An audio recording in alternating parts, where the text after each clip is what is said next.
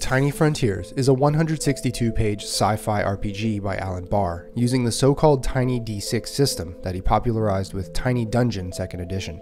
Tiny Frontiers was released in 2017 as one of the stretch goals for the Tiny Dungeon Kickstarter, but is presented as a standalone RPG with all the rules you need to run a game.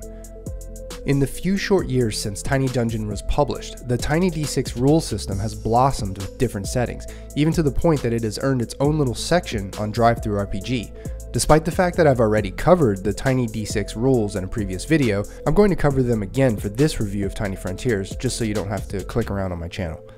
The mechanics on Tiny Frontiers is simple. At default, you throw 2d6 to make a check or save. A 5 or 6 is a success. Everything else is not a success. In cases where you are at a so-called disadvantage, you roll 1d6. In cases where you have an advantage, such as from a trait or attacking with weapon mastery, or if you're using Xenotech, you get to throw 3d6. In combat, you have the abstracted concept of close, near, and far, where it is all relative to the distance to the enemy.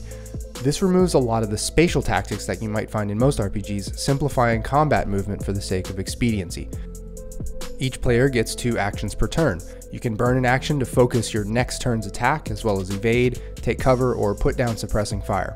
If you get hit during combat, it's always 1 point of damage, whether you're using light melee, heavy melee, or ranged weapons.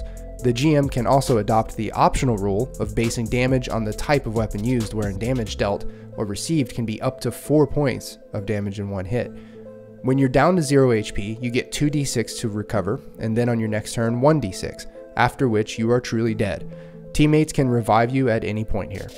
Xenotech is rare alien tech that comes in 2 flavors, simple and complex. Simple Xenotech is used by anyone, but the complex variety requires a trait or some amount of in-game time to study and decipher before using. There is no list of Xenotech in this book, and the author only gives 10 examples. Xenotech is intended to be like a consumable magic item, depleted after 1 or several uses. There is an optional system of experience points where players earn 1 to 3 XP per session. With this XP, they're able to buy extra hit points, a new proficiency or mastered weapon, or a new trait. There are 5 short steps to making a character in Tiny Frontier.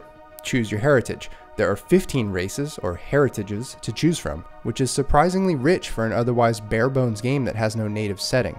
These each come with a starting number of hit points and 1 or 2 traits. Choose 3 more traits from the list of 48 in the book.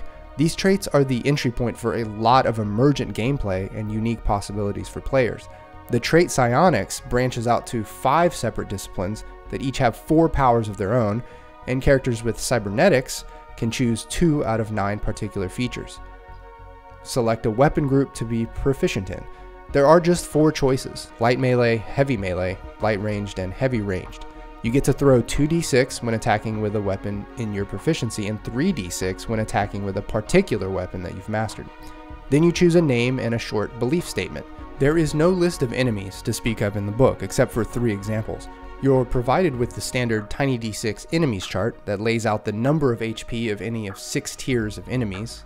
Then there is the table of 11 enemy types that you can roll on. Then you roll on several of the 6 tables to create a sci-fi location for your adventure. Determine the type of planet, settlement, and enemy group. By far the most complex portion of this game are the possibilities for starship creation. The book starts off simply enough by providing 4 chassis types: the small striker, medium-sized scout, large cruiser, and largest class. But then it starts getting more complex with the subsystems that you have to consider for your ship under the categories of sensor, weapon, defense, and movement. Depending on your ship's chassis class, you get to choose 1 or several system upgrades by class. There are 31 such optional subsystems to choose from. As far as ship-to-ship combat, ships merely take damage to their structure point pool, not to individual systems, and they recover 1 point of structure per in-game hour of downtime. Half of the book is comprised of 12 micro settings, each written and styled by a different author. Just as in Tiny Dungeons, the presentation and granularity of detail varies wildly. I found that every last one of these in Tiny Frontiers contains a kernel of a great idea for a one-shot or campaign, but it's challenging to absorb the material since they are all formatted completely differently. I'll give just 1 con and 1 pro for this book, just to stay in line with the spirit of brevity. Con: the micro settings should be standardized. Maybe the contributing authors shouldn't have to conform to one single template for their thing, but maybe they should be able to choose from 3 different templates that are more rigorous, proven, and polished. It would help a lot. Pro: this is truly a pick up and go sci-fi RPG. I'm personally fond of the rules-light RPGs, and I really like sci-fi, so there you go. This game is almost the lightest you can get with an RPG, while still retaining dice.